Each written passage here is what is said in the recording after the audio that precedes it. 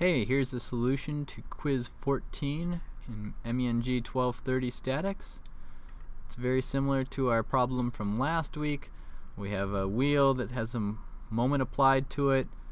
We're using a brake that has a belt rather than one point of friction. We have this entire belt in contact with that. The belt is attached to the lever arm here at point A and point D. The arm pivots at point C. We're applying a force P 7/10 of a meter from that point C pivot. So what we're asked here is to determine that force that we're applying. And we have a moment of 300 newton meters. Told the coefficient of friction between the belt and the wheel is 0.3, and then we're told how we get points here. So we can get some hints here. We get step 1, we're going to draw some free body diagrams. Step 2, we're going to determine beta, and that's the angle in radians at which the belt contacts this. Determine beta. Well, 3, find T1, or let's call it TA in terms of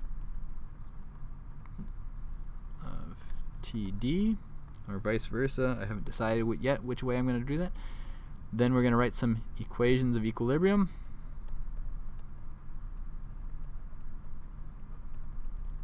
So pretty similar to last week. And then we will solve for our value of P. So step 1, our FBDs. So we'll have a wheel. Got some point here. Again, we'll have BY, BX. We've got our moment. Our radius here is 0.3 meters, and we're going to have friction being applied around this whole length. So we're going to have friction all through here, going in that direction. The other forces that are applied here is TA, and TD is going to be pulling down on this. I'm going to cross that here. On our brake itself, we have this type of shape here. At the end we have P. At this point we have C, so we're going to have CY. And these might be backwards. We'll find out when I actually apply it. TA is going to be pulling on this. Again, belts always have tension, so they'll be pulling on their points of application. Here's TD. And that is it. So there's our free body diagrams. I've got that done.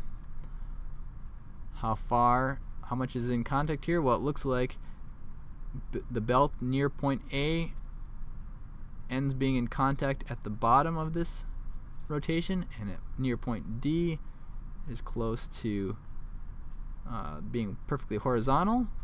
So step 2, beta equals 270 degrees, and that goes to 270 over 360 times 2 pi, gets us 3 pi over 2, so that's my beta. Get a point for that. Now let's look at our friction here. So on the wheel, we're applying friction this way. On the belt itself, we'll have friction going the other way. So TD must be greater than TA. So for 3, we'll have TD equals TA. And this is again E to the beta mu. So we'll fill in those values here. TD equals TA E to the 3 pi over 2 times 0.3. I believe that was our value. Let me go up here. Yep, there's 0.3. So TD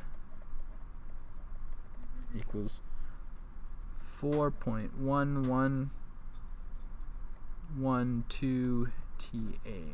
That's TD in terms of TA. Alright, so now we can finally write some equilibrium equations. Let me scroll down a little bit. So I'll come over here. Equations of equilibrium. Alright, so we've got our wheel. So let's take our moment around B. Must equal 0. So we have 0 equals, our moment is 300 Newton meters. That's positive. That's our M. What are our actions on that? We're going to have TA, and this is going to be acting to go counterclockwise. TA times 0.3 is our radius, minus TD times 0.3. And we have TA in terms of TD, or TD in terms of TA, so I'll substitute that in. 300 Newton meters plus 0.3 TA plus 4.1112 TA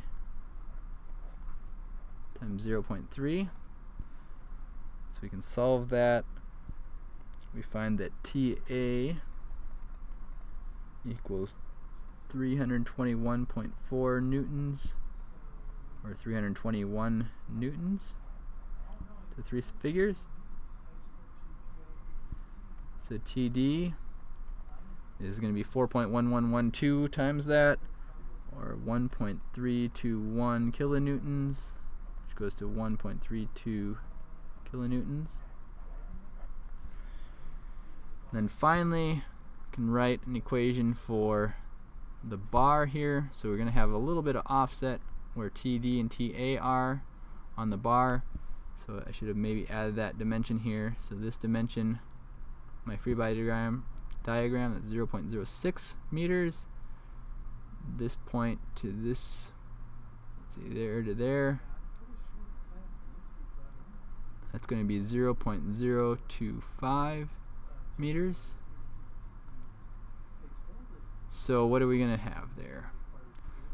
So around some of the moments around point C equals 0.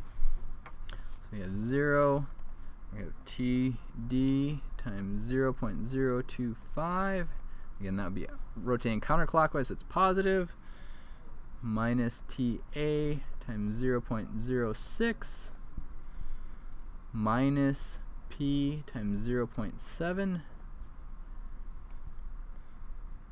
So I can move P over to the other side and divide by 0.7. So we have TD times 0.025 minus TA times 0.06 all over 0.7.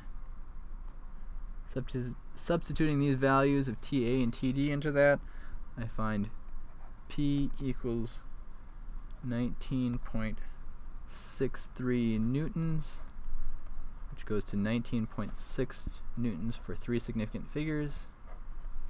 And we get 2 points for that. We got 1 point here, 1 point here, 1 point for this equilibrium equation, 1 point for this equilibrium equation. So we've got 2, 3, 4, 5, 6, 7 for TA in terms of TD, 8 there, and 1 each for free body diagrams. So that gets us our 10 points for this problem.